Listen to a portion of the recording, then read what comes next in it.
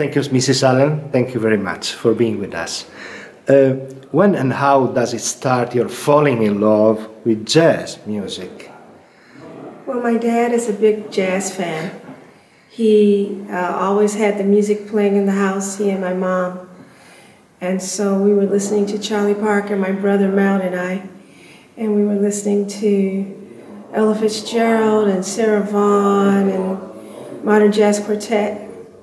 And so I started to really pay attention to the music, not until a little bit later. I was hearing it, but I was also hearing Motown, which is the music of my generation. So that was on the radio, but my dad is a big influence because that's where I heard jazz for the first time. And normally I don't like to talk about genres because I think it's a matter of individualities, first of all. But remembering the trio you had with Terry Lynn Carrington and Esperanza Spalding, I'd like to ask you, are there certain peculiarities that can be individuating talking about women in jazz? I think this is a very special trio with Terry Lynn and Esperanza. It's one of my favorite things to do in music. I consider it a great blessing to play with them. They are great musicians.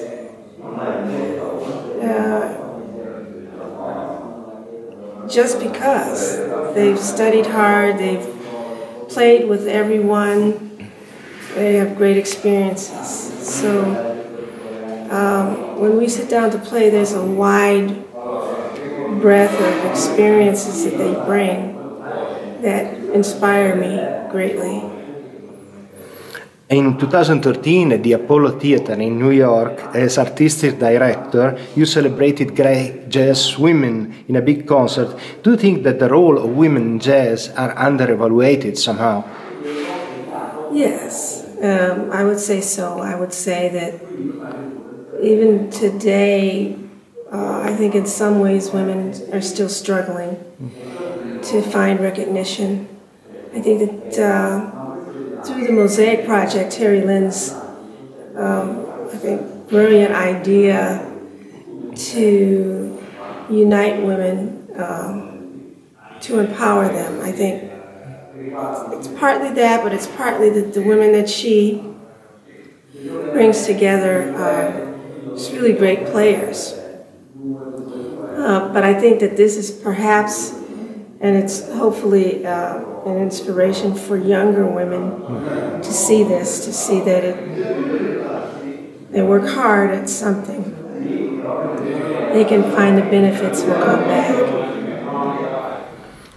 As an ethnomusicologist, you have a deep interest about the links and interaction between music and society. Do you think that music, as part of the cultural world, is having the right respect and consideration and resources too? Well, we would love to see there be more opportunities for the music to really get to everyone, especially young people.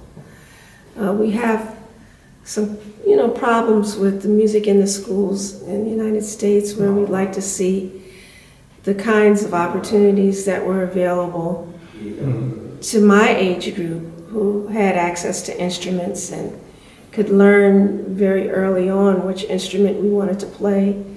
So we had an opportunity to be competitive from an early age. And it would be great to see that continue, to be reestablished again. The artists, being catalysts of emotion and feelings, they have also social responsibilities. They are conveys messages, aware of that or not. I think you thought about this theme. Yes, well, we live in some challenging times, and I think the artist definitely is impacted just like every other human being. We have ways that we respond to that through our music, some people more directly, some people more indirectly. But music for me is a spiritual vehicle. People like Alice Coltrane and Mary Lou Williams are great inspirations in that respect, that, you know, that music heals. And so that's what we hope to do when we're playing music. That's what I hope to do. Thank you very much, Mrs. Allen. Thank you. Thanks a lot.